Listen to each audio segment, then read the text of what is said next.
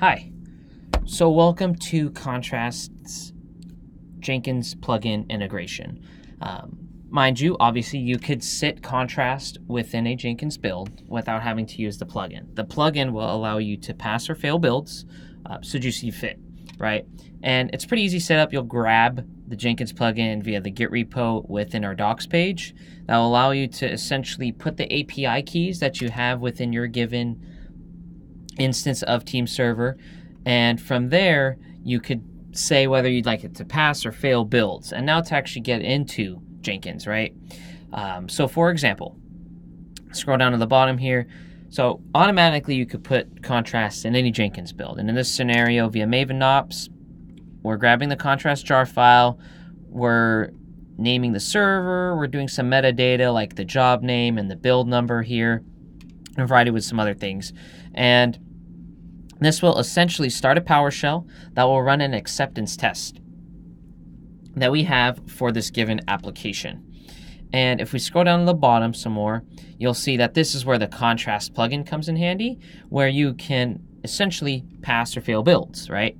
And here, obviously, application name, you could base it on different severities and the count level, how many you'd like to find. You could set up, these are the severities there, obviously the ones that tie directly to contrast, different vulnerability types, and you could set a variety of other thresholds along the way as well. You could just keep on hitting add, however many you see fit.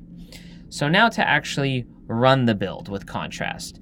In this scenario here, as you saw within me going through the vulnerability thresholds, that I have set it up to find one high vulnerability. If contrast finds one high, fail the build in this scenario. So I'm going to hit build now.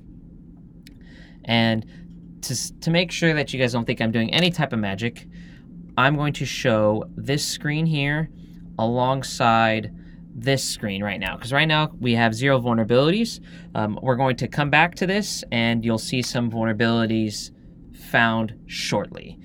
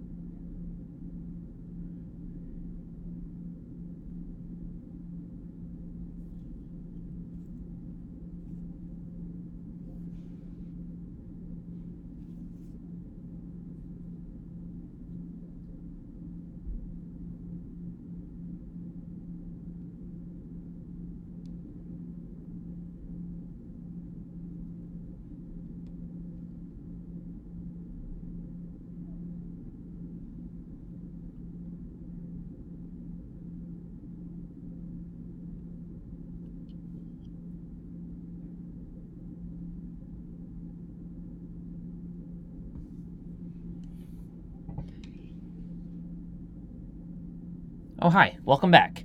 So here you see that we have had set a threshold up for one high vulnerability. We found 7, hence why we failed the build in this instance, right? So let's go over to contrast now, but hit refresh,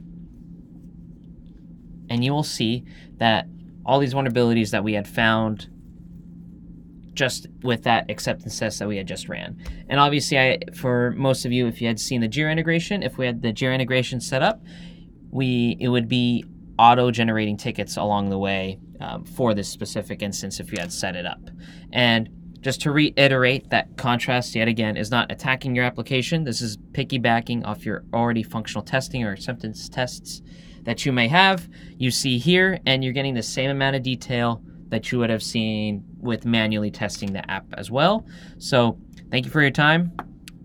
Let me know if you have any other questions.